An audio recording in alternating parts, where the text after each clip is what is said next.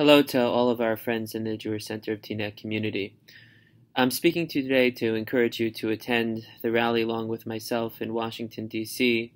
This coming Sunday, July the 11th. There are free buses for Teaneck for those who register by the end of the day. I know there were many rallies in Teaneck in recent weeks and months, but there really is no replacement for a centralized national rally together with, God willing, many thousands of Achenu B'nai Yisrael and people of good faith from all walks of life. It's no secret that the sands are shifting underneath our feet. The rise in anti-Semitism, which has been documented from both the left as well as the ultranationalist right, leaves us in a position that our community has not faced in generations, and it is critical that we speak up at this time. It's not enough for us to celebrate every time a government official gives us more money for security funding and our shuls and our schools become more and more like fortresses. We have to take a step back and say it wasn't always this way, and it shouldn't be this way, and it really can't be this way.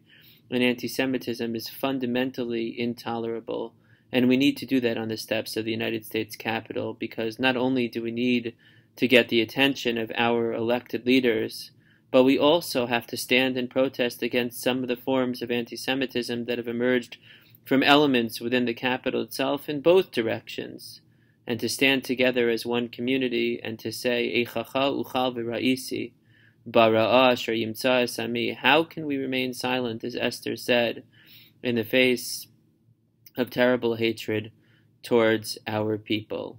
Let us not be complacent in the face of this generational challenge. Rather, let us rise to the occasion. Let us go down to our nation's capital on Sunday to make our voices heard.